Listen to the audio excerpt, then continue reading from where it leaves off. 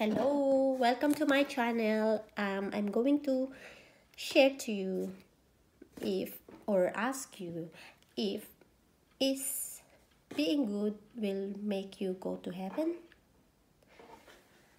A lot of people like Hindu, Buddhist, Muslim, Christian, Catholics, LGBTQ people are claiming to be good. So does it mean we will all go to heaven?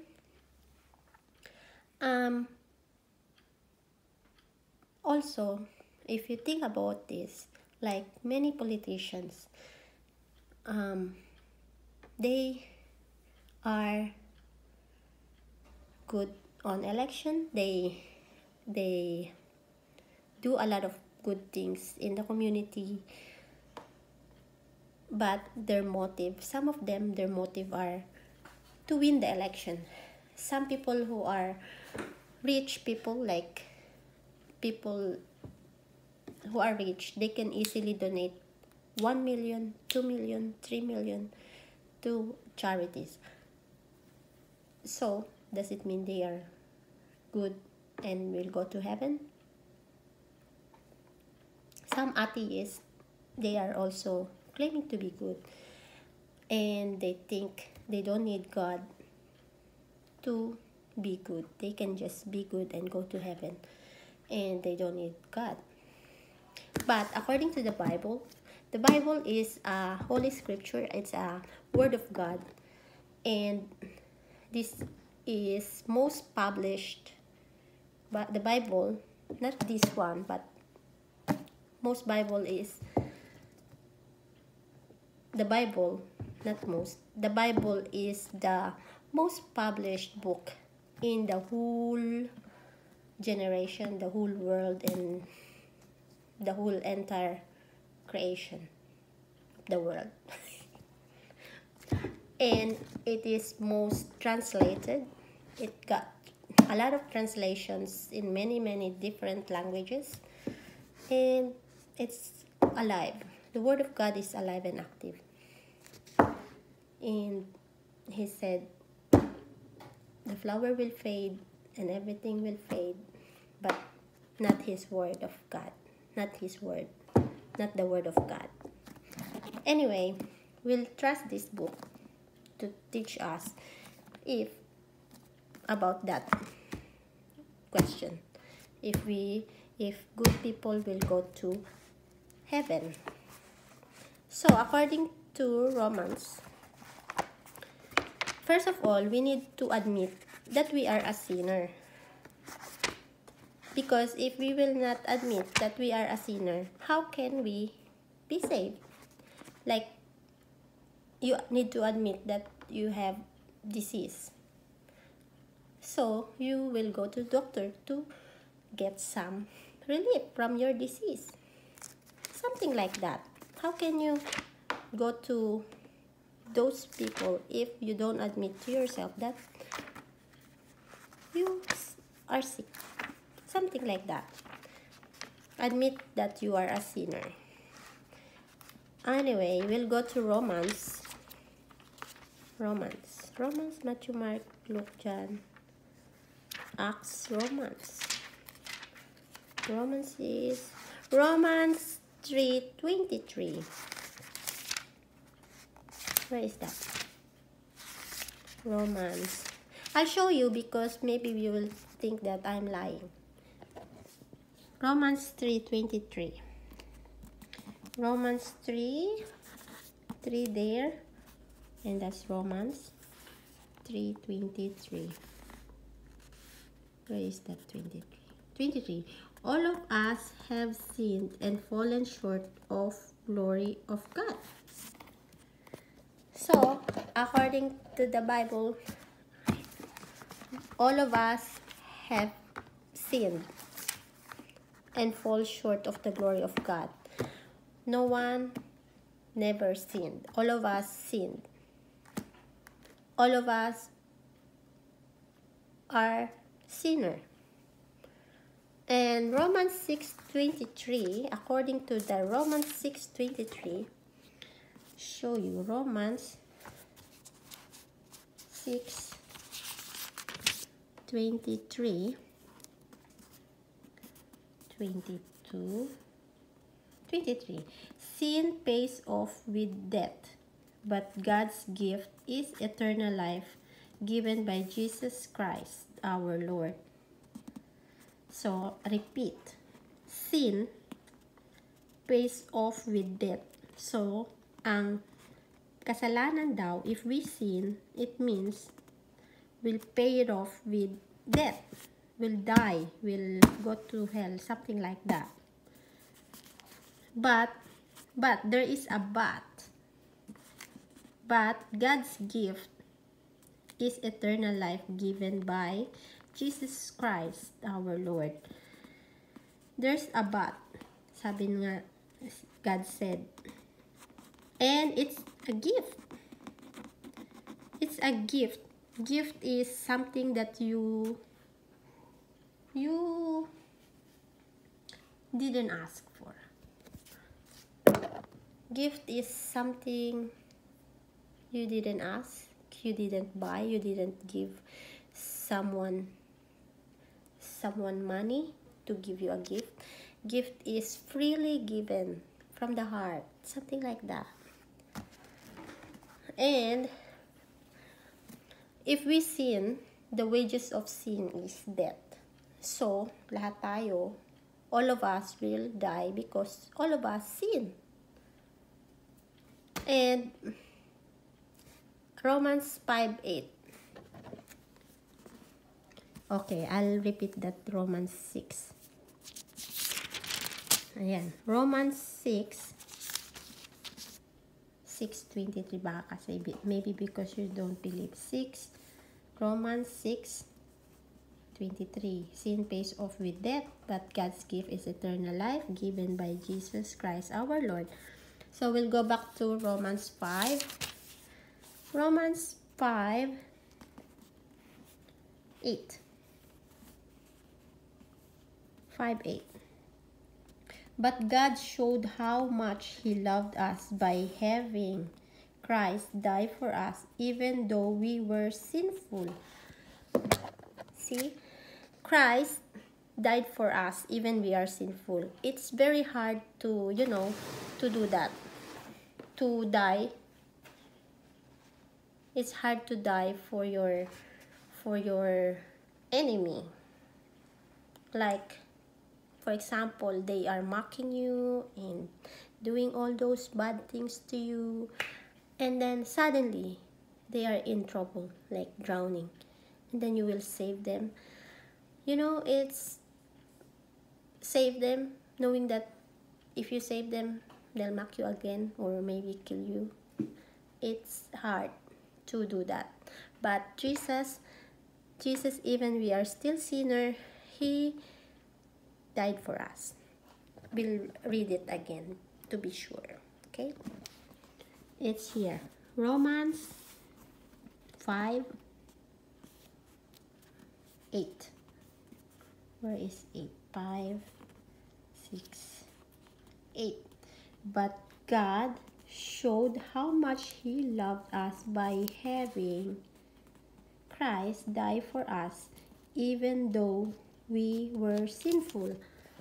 See, Christ is His only Son. Imagine you only have one son and then you send him.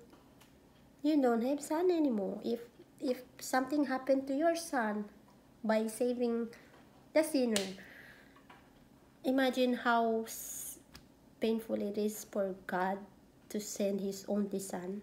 If you have other sons, that's fine. Okay, you go. But Jesus is His only Son, and He sent Him to save us. That's how much God loved us. Salvation, He saved us even though we are still sinner. And salvation is not based on our goodness. So that is the answer. Salvation is not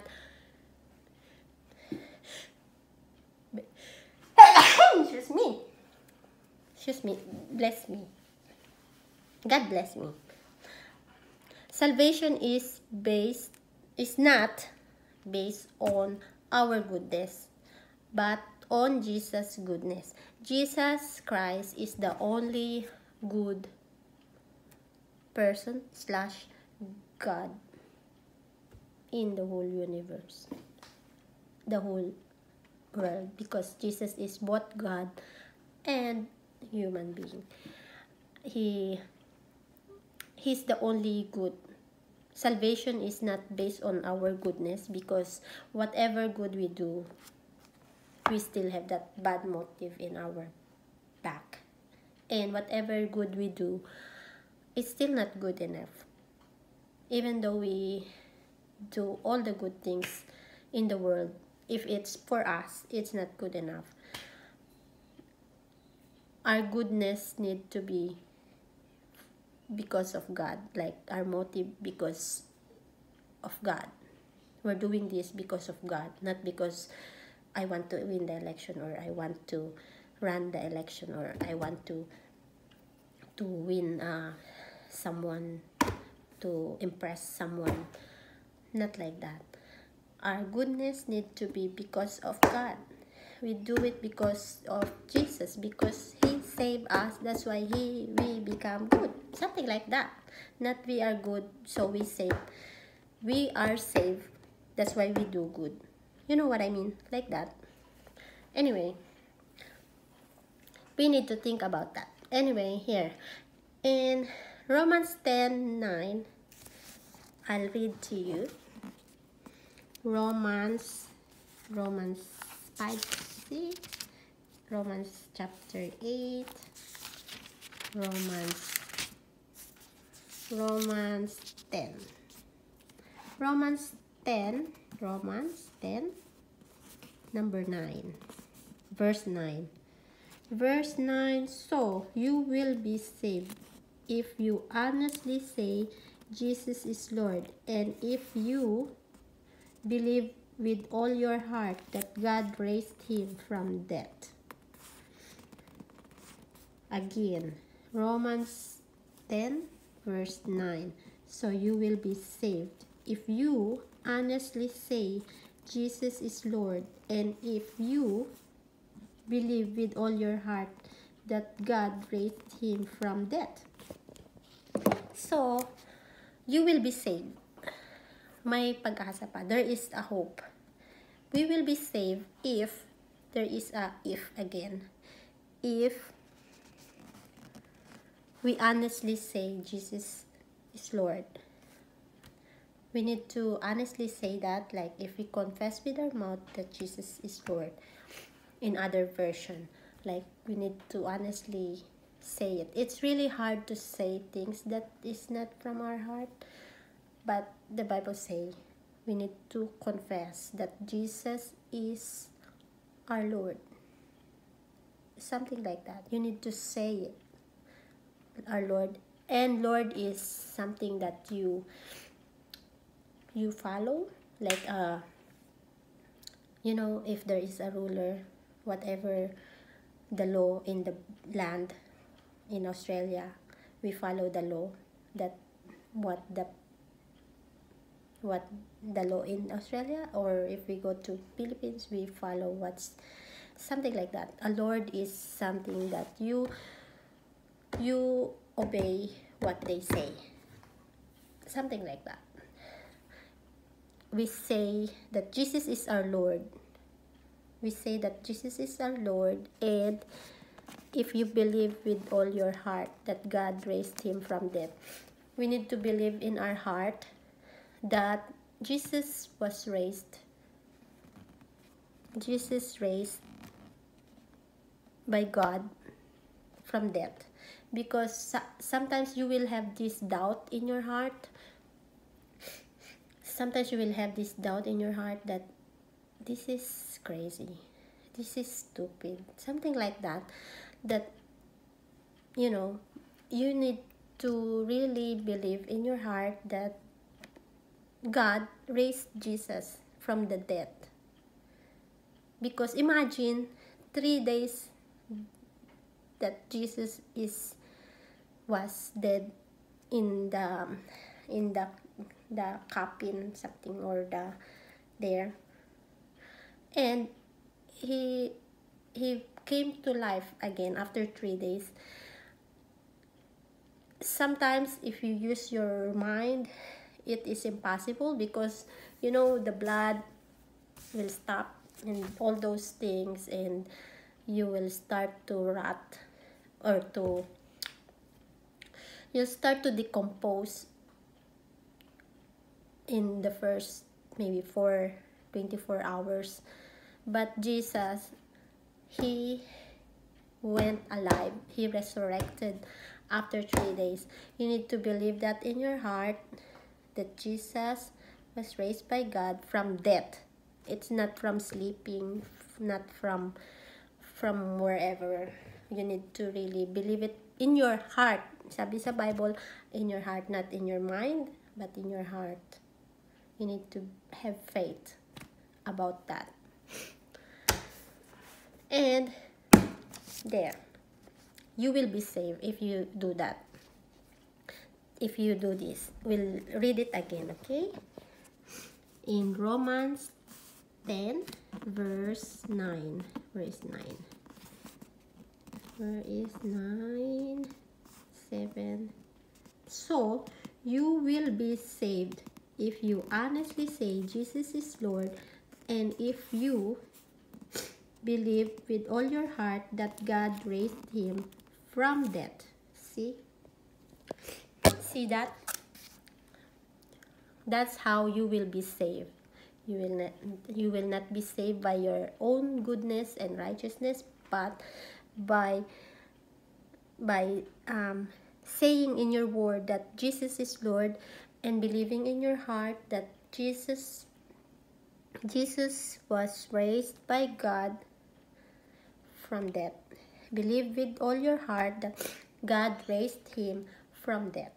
You need to do that, because that's where the faith comes from, and faith will save you anyway. And in Romans 6:23, again, did we go there already? In Romans 6:23 again, Romans 6:23, where are you? Sin pays off with death, but God's gift is eternal life given by Jesus Christ our Lord. So, the salvation that was said in Romans 10:9 is a gift. You cannot force yourself to say that Jesus is Lord. You cannot force yourself to believe in your heart that God raised Jesus from the dead, because it's a gift from God. That was said here.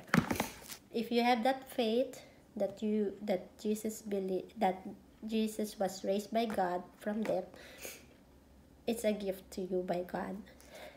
You didn't force it. You didn't force to believe. You didn't force to confess that Jesus is Lord.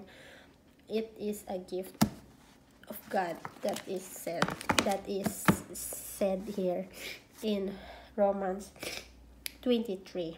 Sin pays off with death, but God's gift is eternal life given by Jesus Christ our Lord. And also here in Ephesians 2:8-9.